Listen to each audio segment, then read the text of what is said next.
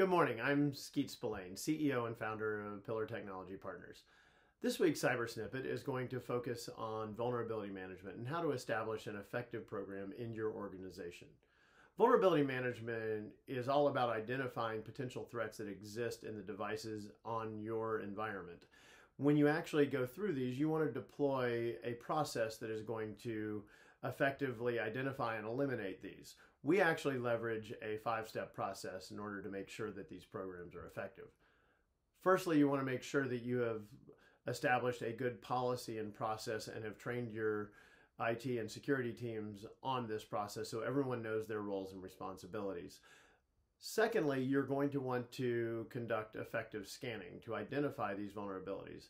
That includes both internal and external devices, and you want to make sure that you identify all the vulnerabilities that are out there, whether they are missing patches, known vulnerabilities that threat actors are using, or potential misconfigurations in devices in your environment.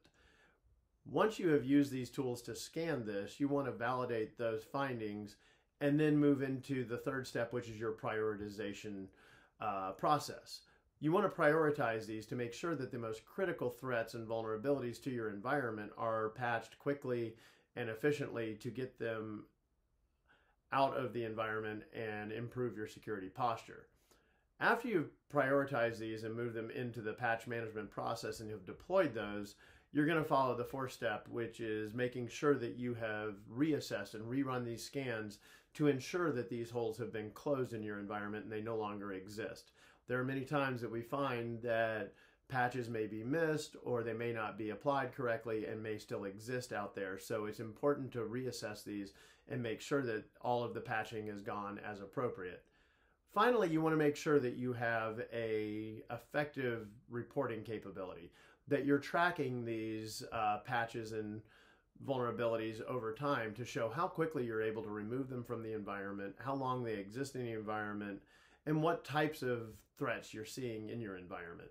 Reporting on this will establish a baseline for your organization to be able to report to executives and be able to also show your stakeholders how you're actually improving the security posture of your organization. Thank you very much for joining us this week on this week's Cyber Snippets. If you have any questions, please feel free to reach out to us at Pillar Technology Partners. Thank you very much.